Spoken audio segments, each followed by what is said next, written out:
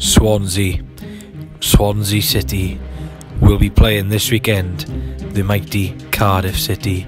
The South Wales derby is back, separated by one flag, which is Wales.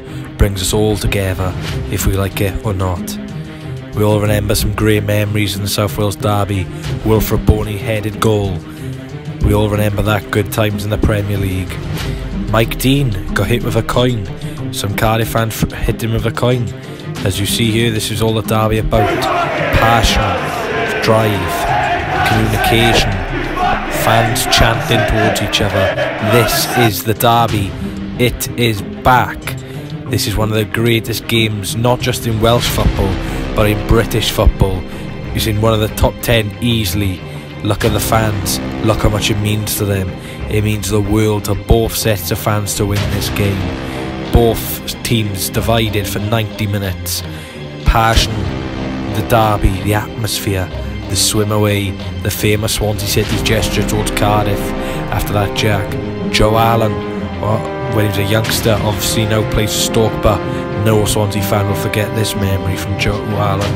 Absolutely incredible. On Ninian Park to make a 2-1. Great memories at Ninian Park.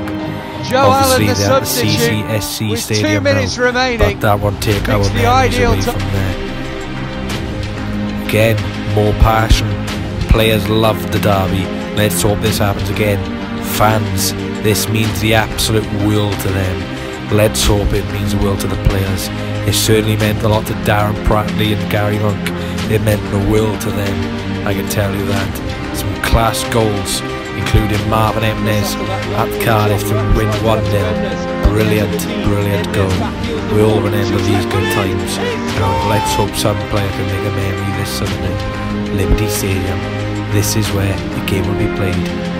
Are you excited? Because I certainly am. See you soon.